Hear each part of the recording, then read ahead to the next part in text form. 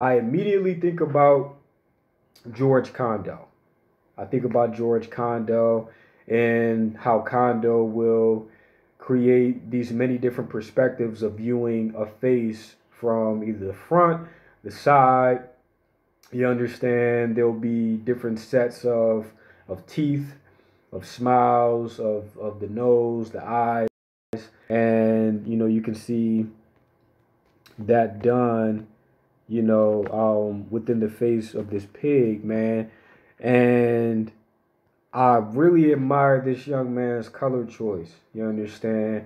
There is a great balance between the cool colors and the warm colors. You know what I'm saying? If you're familiar with, the color wheel, your warm colors are going to be your yellows, your oranges, your reds. Your cool colors are going to be your blues, your greens, your violets, and there's a great balance. You know what I'm saying? And he's even found a way in this piece to incorporate the traditional red, white, and blue. You understand? Without having the painting as a whole be as basic as those three colors. And so some of my favorite parts is the fact that you can see the Porky Pig similarity in one of the inner pig's faces that I'm zooming into. And I really love on the far left of this pig's face the black background with the white outline of the snout, because it adds so many different dimensions to this piece. And I've seen that he's described this process of him juxtaposing these different techniques in one spot. And he likens it to a kaleidoscope, which I feel is very, very accurate. Um, yeah, man, I really, really enjoy this piece because he definitely allows allows my eye to travel across a lot of different places throughout the painting. For the face of his portraits alone, you can spend at least at least 2 to 5 minutes, finding where the different lines will take you and what certain lines will define as far as the overall shape of the painting. And it definitely, yeah, it allows for a lot of suggested movement for you to move throughout the face and really just find a lot of nuance because there's a smiling face in there, there's a face that looks really stern, and I really appreciate that there is so much nuance in a face, which is very true about people in general. You know, you have a certain demeanor or a poker face on the outside, and you never know what emotions and what feelings are churning behind the face that you can see. And so Malik does a great job of extracting and pulling all those different nuances, all those different emotions to the surface. And I'm always a huge fan of having a resting point within art. And I feel as though this artist does a great job of being able to control his chaos. There's chaos in the face in that there are so many different colors, there are so many different techniques used all in one spot, and it's all contained within the form of a face. And flanking that face, you have this very solid white to almost grayscale or cream background that I feel like really accentuates the face and this really dark, um, was maybe like a phthalo blue or a navy blue that is the shirt. Um, and yeah, man, like he has a great range.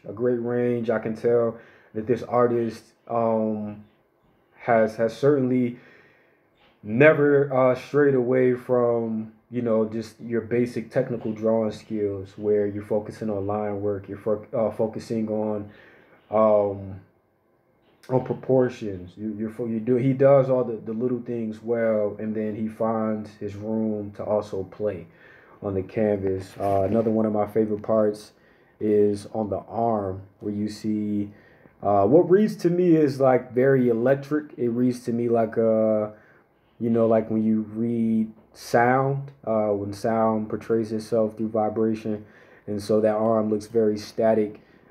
Just reading to me, knowing um, knowing pigs, knowing cops as I've experienced them, very easily triggered. You understand, and so that line itself, it either reads as strips of hair along the arm, and it then also just reminds me of this very like wound up energy and quick to react and respond, most often in a negative way.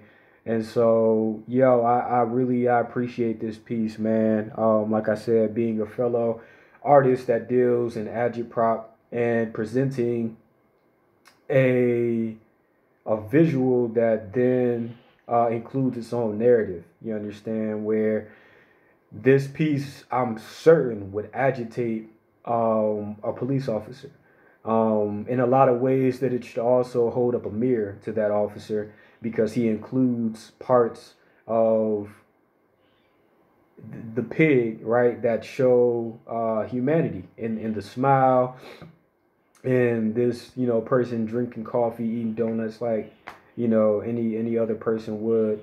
Though it also shows in these darker tones more of the menace and more of um, the greed in the way that the form of the pig is built, and him being hefty and a little slouched to show their laziness. So it has a lot of information there, and it presents a lot of these nuances in a very beautiful way, yo. So get familiar with this brother, man. Again, this is Malik Roberts. I've included his Instagram handle underneath, and this piece was done in 2016, so it's definitely aged well. So salute to you, bro. Continue to create work that agitates. And so this is episode 1 of CanvasKiller Critiques. Drop any comments.